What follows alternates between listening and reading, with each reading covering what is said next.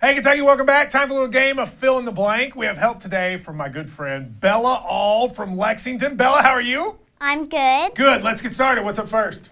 Senate Minority Leader Chuck Schumer and Majority Leader Mitch McConnell appeared on a stage in Louisville yesterday to talk about the difficult road ahead for debate on immigration. Matt and Mary Jo, this meeting was what? It was productive. There was actually some signs of bipartisanship. Mary Jo, they're going to have an open debate on immigration, which they haven't had in the Senate in forever. Maybe a positive. Yeah, I think this was very positive to see a little bipartisanship, to see them, seemingly liking each other maybe a little bit. The House is run by fools, and even though McConnell and those folks get on my nerves, they at least try to get along, which the other side doesn't even try, so good for them. What's next?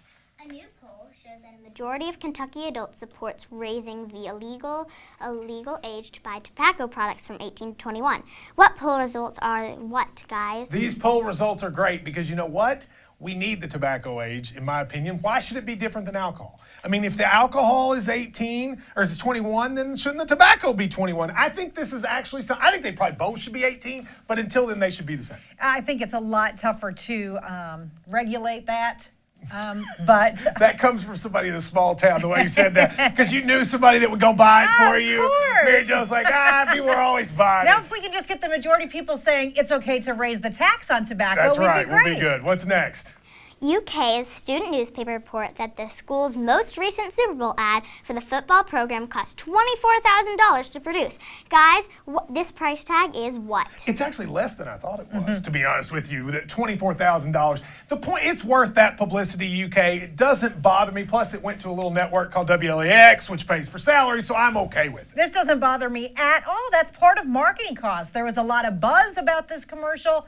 You can't, you can't put a price tag on that, and even if it is, it'd be higher than $24,000. I honestly thought it would be a lot more than that. So I was surprised it was that low. Yeah. What's next? Portraits of former first couple Barack and Michelle Obama have been unveiled at the Smithsonian's National Portrait Gallery.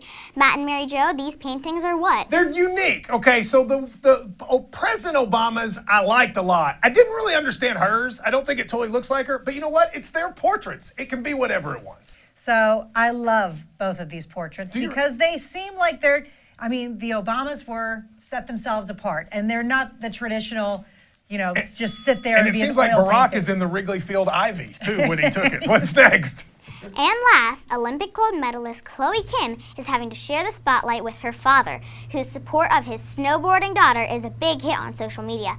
This story is what? It is heartwarming. Let me tell you something. I love this guy. He held up this little sign that said, "Go Chloe," and laminated it. And honestly, I'm not somebody who gets emotional, but I got a little emotional. That sign is so cheap looking, but he still took it over there. I love that her dad. And I know Chloe, I don't know her, but I'm sure that she is so happy to share the spotlight with her dad because these guys are awesome. He quit his job to help her reach her dream. Come on, how could you not love that story? And he that says is he's a bodyguard now because he's a Now, Bella, you have a story that people want to hear. You wanted to tell me. What is it? Okay, when I was 2, I met Mitch McConnell in Owensboro, and he asked me if I wanted a Mitch McConnell sticker. And which, did you want it? Not really. And I said, I've heard that you're a dirty politician and you need a bath. Whoa! Because at the time I was 2. Bella, we'll just end the show with that. Bella slamming the door. Mitch McConnell, you watch yourself. Bella will be taking your job one day.